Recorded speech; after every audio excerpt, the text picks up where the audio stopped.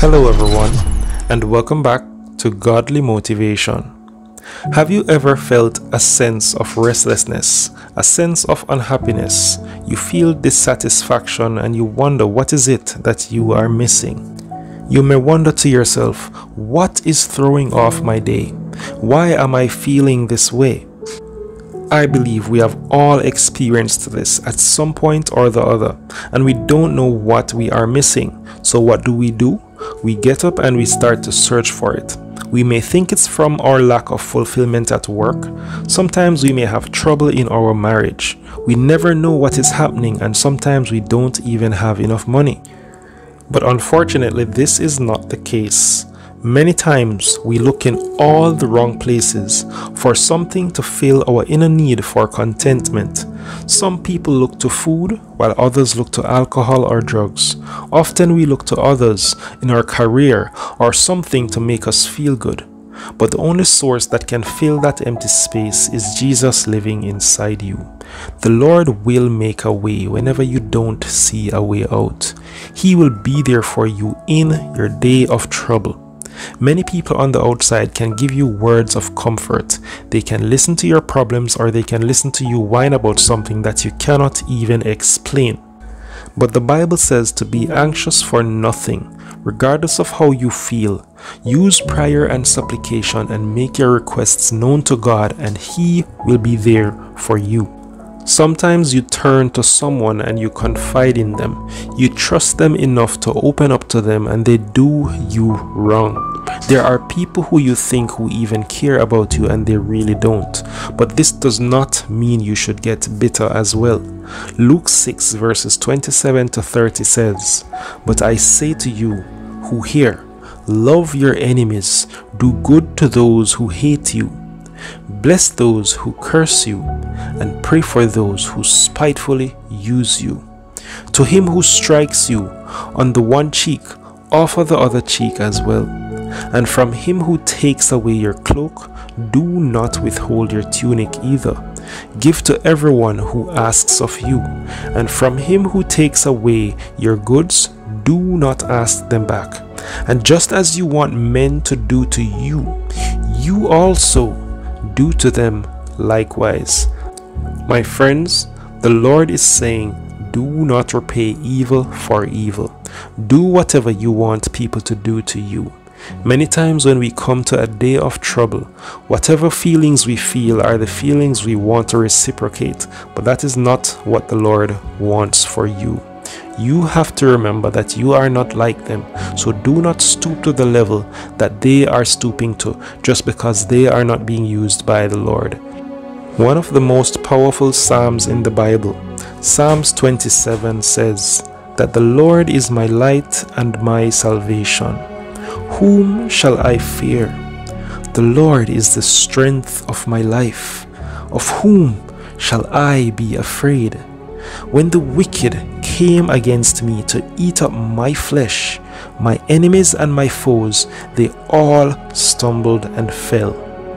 Though an army may encamp against me, my heart shall not fear. Though war may rise against me, in this I will be confident. One thing I have desired of the Lord, that will I seek, that I may dwell in the house of the Lord all the days of my life, to behold the beauty of the Lord, and to inquire in his temple. For in the time of trouble he shall hide me in his pavilion. In the secret place of his tabernacle he shall hide me. He shall set me high upon a rock, and now my head shall be lifted up above all my enemies all around me. Therefore I will offer sacrifices of joy in his tabernacle. I will sing, yes, I will sing praises to the Lord. Hear, O Lord, when I cry with my voice. Have mercy also upon me, and answer me. Do not hide your face from me. Do not turn your servant away in anger. You have been my help. Do not leave me nor forsake me, O God of my salvation. Some of us have family members who have turned their back against us even when we needed them the most. This scripture is also for you. Verse 10 says, "When my father and my mother forsake me, then the Lord will take care of me." Verse 11 says, "To teach me your way, O God, and lead me in a smooth path because of my enemies. Do not deliver me to the will of my adversaries, for false witnesses have risen against me." Many people will tell lies on you as you go through this life. Remember, do not repay evil for evil. The Bible in verse 13 says, "I would have lost heart unless I had believed that I would see the goodness of God in the land of the living."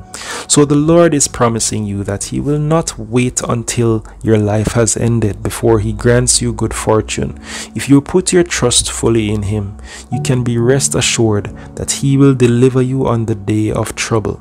The last verse of Psalms 27 says, "Wait on the Lord. Be of good courage, and He shall strengthen your heart." Wait, I say, on the Lord. Whenever you're feeling anxious and discontent, I encourage you to meditate on these words.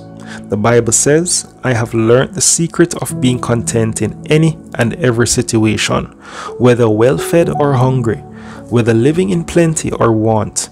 Philippians 4 verse 13 says, "I can do all things through Christ who gives me strength." Paul learned the profound secret that contentment in his relationship with Christ is a powerful state of mind. You can do this too. You can learn this too. You can learn that whatever comes to you in the day, even if it's from a loved one, you can overcome it knowing that you can be content in the Lord and He will give you strength. Contentment is defined as a state of peaceful happiness. It is an attitude that has nothing to do with where you are and what you have. Proverbs 15 verse 15 says, "For the happy heart, life is a continual feast." So I am encouraging you today to feast on the fact that Christ Jesus lives within you. He is helping you through whatever you're going through, and He will also help you in the day of trouble. Let us pray. Father, I thank you that the power of your declared blessings and favor over my life override every negative declaration that others have made about me. Your promises override every negative thing that I think sometimes when I wake up in the morning.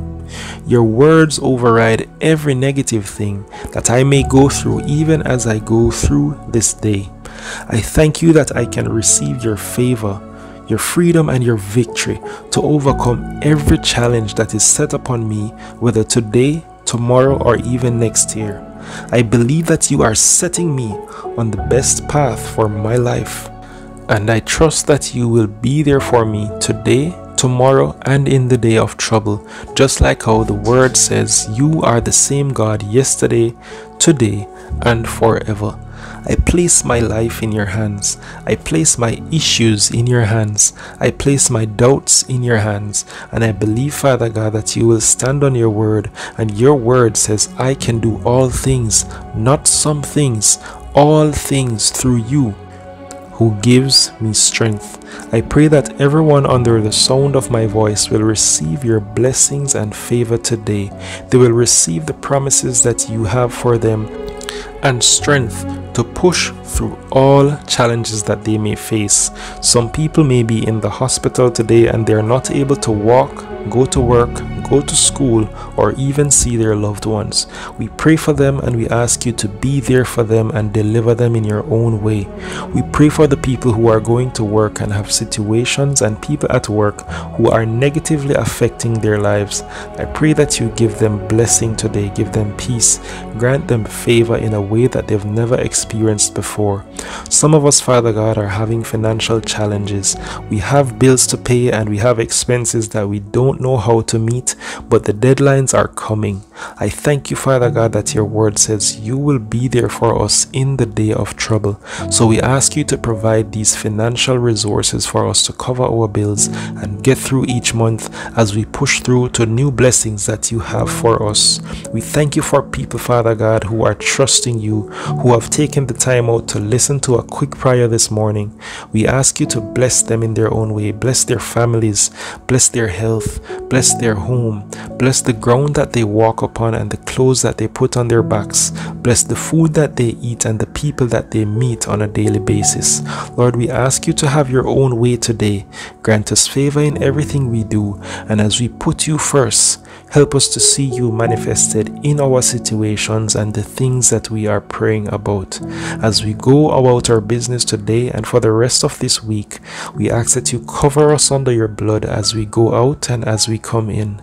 Bless the vehicles that we travel in. Bless the roads that we walk on. Bless the people that we interact with, and bless the things that we put our hands to. Bless the people that we come in contact with and everything that we go through as we go through this day. In Jesus' name we pray. Amen. If you've made it this far in this video and in this prayer, I simply ask that you click that like button and leave a positive comment below so someone else can get a future word from you. Thanks again for tuning into Godly Motivation. We truly appreciate each one of you who takes the time out to listen to these prayers, and we ask that you have yourself a blessed, magnificent, and faith-filled rest of your day.